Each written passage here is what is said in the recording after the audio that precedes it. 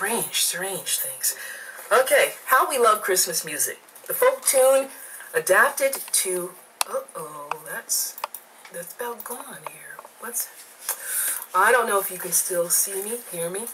Anyway, the folk tune adapted to sacred theme has come to be called the Christmas Carol, and it always serves to put us in a Christmas spirit mood. I used to love going with a group of people caroling to different facilities here in Salina. That's really a lot of fun. When we think of the Christmas story itself, we often think of the version given in the book of Luke. The stillness that lay over the fields, the angel's message of good cheer to the shepherds watching their sheep, the clean, crisp air, and the guiding star which led the wise men to the baby Jesus. There's also the idea of royalty, combined with the lowly and the humble, and the highest kingship. Monarchs of the East came to bow before the tiny babe for whom the world had found no room in the inn. With slow procession, the wise men advanced, bearing to the King of Kings their symbolic gifts: gold for his crowning, incense for his worship, and myrrh for his physical mortality. But along with this story is gathered a great collection of traditions and customs that bring together in harmony the religious beliefs of many people from many nations. You know, but with everything that has been added to the Christmas story, when you stop to think of it, much of what we consider the Christmas story is make-believe. Although still about the birth of Jesus, we now have a charming blend of Germany's St. Nicholas, whom we call Santa Claus, the Christmas tree, the burning of the Yule log in Europe, the great American Scrooge, Rudolph the Red-Nosed Reindeer, and the Grinch who stole Christmas. And I've got to add one more, the Charlie Brown Christmas. But even with all of these enrichments to the story, the greatest dimension of Christmas is still experienced when we realize that the Christmas story is our story. The drama of the birth of Christ happens within each of us. We tend to believe that Christ was born in a manger 2,000 years ago in Bethlehem, but actually the original story about the birth of Christ was way before the advent of Jesus and is recorded in the first book of the Bible, in Genesis 1:27. We read of this birth. So God created man in its own image. In the image of God, he created him. Male and female, he created him. In Unity Teachings, we understand that the image of God, the pattern of perfection for humankind, or we call it the spiritual blueprint into which we are developing as spiritual beings, is this Christ, which existed when the world was born. Jesus became aware of this inner pattern of perfection and actualized it, becoming a full expression of it in and through his life. Thus Jesus became the Christ, the awakened one.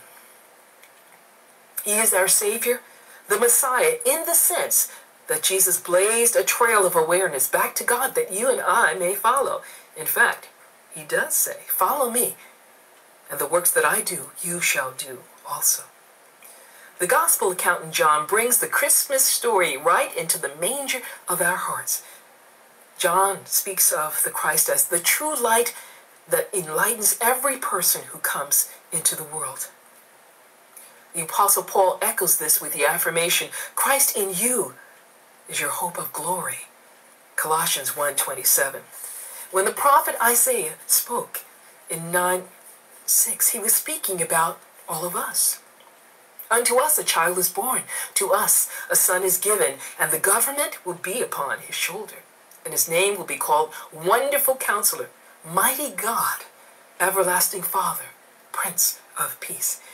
He was speaking about this presence which dwells in you and in me, and in every person who comes into the world. So, the great news is that the Christmas story is your story and my story too. In Unity's metaphysical interpretation of the Christmas story, all the characters, Mary and Joseph, The inn, the manger, the wise men, the great star that led them, Herod, the shepherds, and the angels all represent qualities and experiences taking place within us. Many times we get so caught up in our jobs, our families, places to go, things that we've got to do, deadlines to meet. Or we fill our minds and hearts with fear, with worry, with anxiety. And thus we leave no room in the inn of our mind, our personal inn where thoughts gather and congregate. We leave no room to reflect upon the spiritual dimension of our lives. We figuratively put the Christ out in the cold. When we seek the inner Christ, our personal, individualized expression and experience of God, this presence is known and felt in our mind and in our hearts. The manger in a stable feeds God's creatures. The manger where the baby Jesus lay represents our hearts. The manger represents a kind of cradle for love. In us, the heart is where we go to experience God as the love that nourishes us, strengthens us, heals us, and prospers us. Generally, as characters, men in the Bible represent our intellect.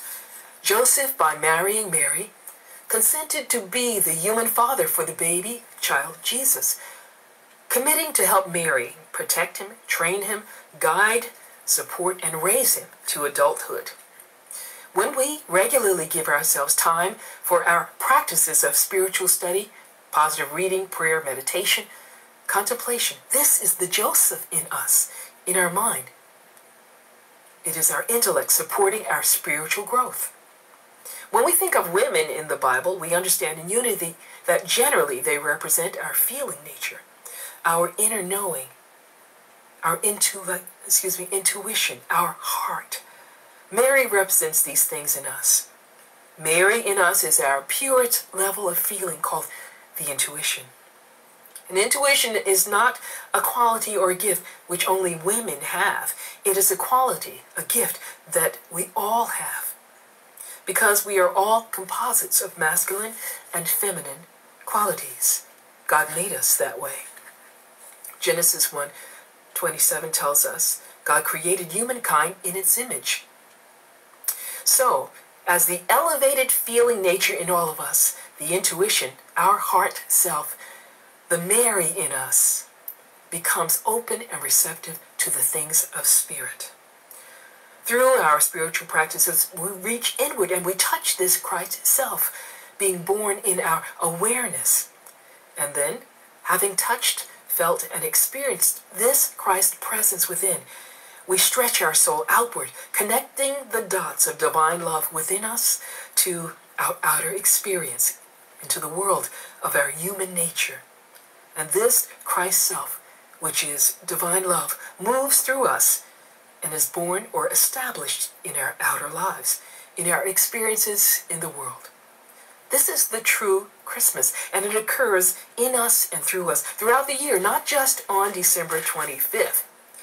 When we practice staying open and receptive to the activity of God, that is listening, that is accepting that the will of God for us is good, seeming miracles can take place in us and in our world. Healing on all levels can take place in our physical bodies, our troubled relationships, in our finances, in our hopes and dreams for fulfillment, meaning, and purpose in service to God and each other in the world.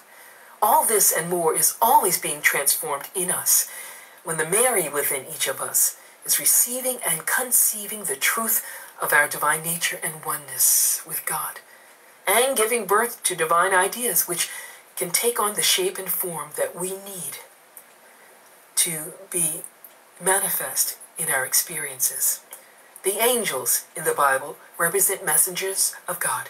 These are divine ideas which provide guidance and inspiration. These angels or divine ideas are heralds from God, which always brings us news of the birth or the arrival of new possibilities, new opportunities to be blessed, and ways that we may be a blessing to others. In the Christmas story, Herod wanted to get rid of the infant Jesus because he feared that his power and authority was going to be lost to the newborn king. We have a Herod in us too. Herod represents our human ego self, which seeks to control and rule over us. In fact, seeks to control everything about us. When we let the ego be in charge, it dominates our character, and it can become like Herod. Fearing change, fearing loss of its power, this ego, Herod self, prompts us to respond to life challenges with fear, with anger, with jealousy, with greed, with resentment. But we can't get rid of Herod. He is an important part of the story. We need our human ego to help us interface with the human side of our world. The ego is our outer face for the world, our personality. But you and I may choose to be wise men and women every day, placing our Herod self under the rule of our inner Christ self.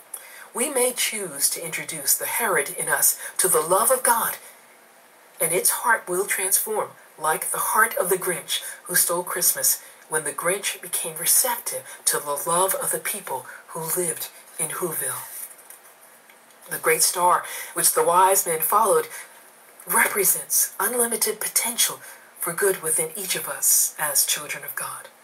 And the wise men, well, those are the ones who followed the star. We are wise when we choose to follow the call of Spirit to maintain our inner connection by seeking the kingdom of God first in all things. Matthew 6:33. By our choosing to maintain an inner conscious communion with Christ, God's pattern of perfection, built and born into us, we are wise because we are staying connected to guidance, to divine love. And we receive all that is needed for a joyful, meaningful, and fulfilling life. As wise ones, our gifts to the Christ are the ways that we choose to allow this Christ self to express in and through us in this world. We're all needed in this work of Christmas. We can all support the Christmas spirit wherever we are and in whatever situations we find ourselves. Not only with our monetary gifts, but the gifts of patience and support, understanding, kindness, and compassion. These are gifts that we can give with every card that we write, every phone call that we make, every visit we take, and every smile that we give to a loved one or stranger. We can give these gifts to all creatures, great and small, knowing that the recipient is one of God's beloved and unique creations, just as we are.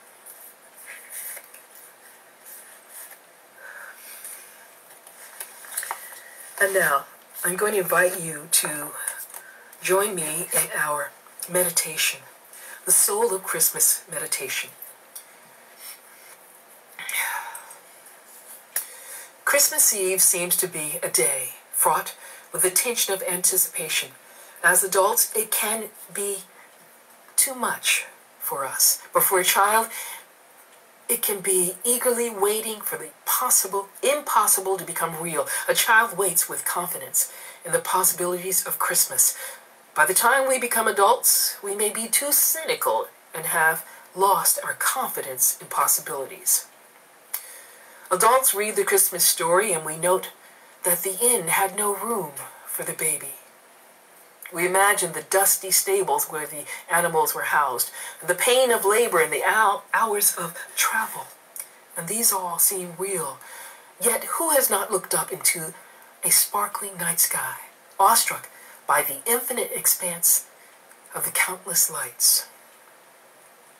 The life of Jesus demonstrates the ability to express and use the amazing spiritual gifts that are innate in all of us. As we prepare for the renewal of Christ consciousness, we open ourselves to recognizing the gifts in each of us.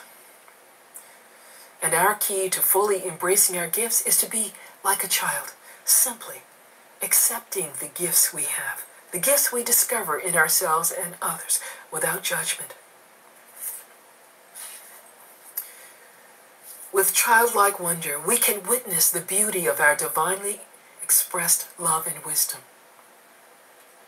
Every day, not just Christmas, brings the opportunity for us to unwrap a new aspect of ourselves as we generously share the light that we have in our world. And so I'm going to invite you now to sit back where you're seated. I invite you to take several deep breaths. You might like to close your eyes as well, to let this be the signal that you're turning your focus within, away from sights and sounds around you.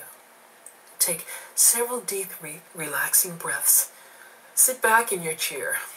Relax. Just let the chair or the couch or the bed, wherever you are, hold you up. Let the shoulders drop as you breathe and relax. And so we enter our meditation. The affirmation I would like you to speak to yourself silently is, I relax, release, and enjoy the wonder of this present moment.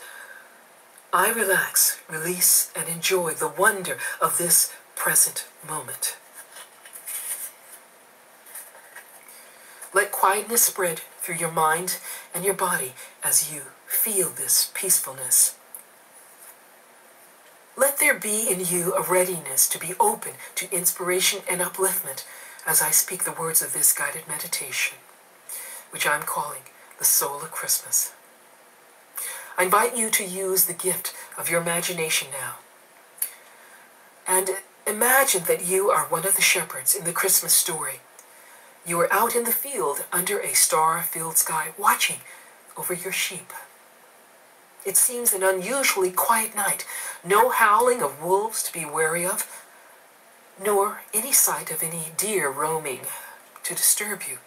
And the sheep, who represent your human thoughts, are peaceful and calm. In the quiet of this still night, the angels come to you singing beautiful sounds and bringing you the good news of the birth of a mighty expression of God's love. Imagine this, the angels coming to you. You thinking yourself a lowly shepherd. They are messengers of God, divine ideas, filled with wisdom and understanding for you. You are amazed at the wonder of the tidings of great joy that they bring, and you are excited to be invited by these angels to go see this babe who is born a king, a prince, the Messiah, the hope of a better, happier, more fulfilling life. You yearn for the healing love, revitalizing and energizing your body and every situation you experience. You reach the manger and you are welcomed in by Mary, who represents your own sacred heart, and Joseph, who represents your intellect. These two represent your heart and your mind. Open the way in you for you to see and experience the birth of the Christ self within you. Your inner Mary and Joseph welcome you to this growing awareness of the light of God in you, the Christ. As you approach the baby, which represents the Christ in you, you feel the boundless love emanating from this child to you, and you cradle this feeling of love in your hands. And after a moment, in your mind, or physically if you choose, you raise your hands and you place your hands over your heart, allowing the great love to flow, touching the love that is already in your heart and fortifying it, strengthening and healing you. Let your heart breathe in this spiritual energy. Let it circulate, being carried by your blood to every part of your mental, emotional, physical, and psychic body. Stay with this holy experience in the silence, feeling the renewal, revitalization, the inner peace, love, and joy of this experience, of realizing that Christmas is happening in your soul and happens over and over in your soul. Breathe this in, the silence.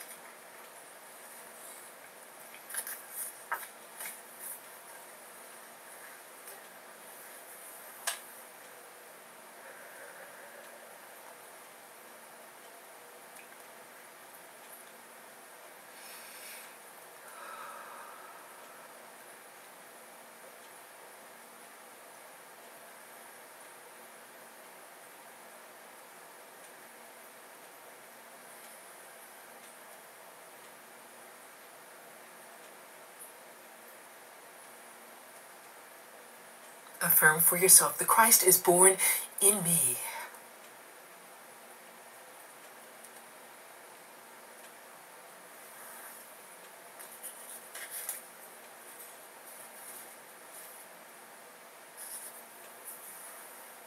The Christ is born in me when I choose to give up anger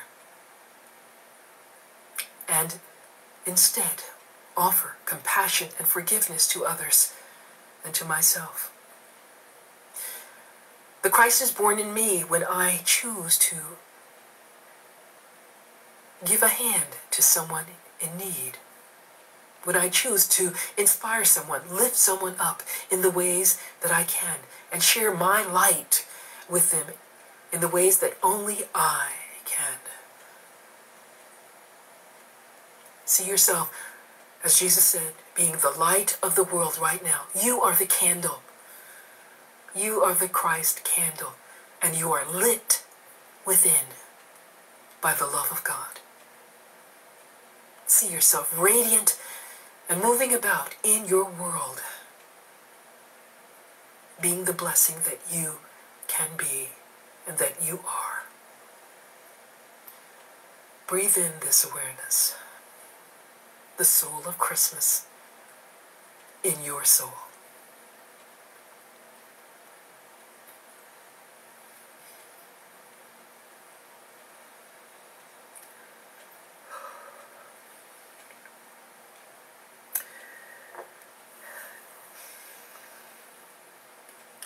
And now, as we return our awareness to this time and place,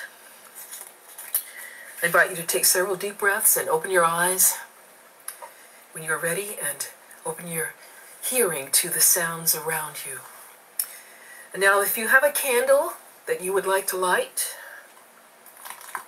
I invite you to do so now.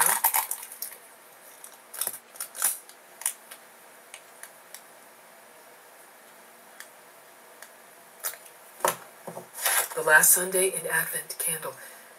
It is purple. And we'll watch this glow and imagine that there are 100 people or more surrounding us, all with lighted candles. And we know that this glow is also within each of us, the Christ within. What a beautiful sight. We are the light of the world. And now I'm going to blow this candle out because we're going to sing Joy to the World as we end our service.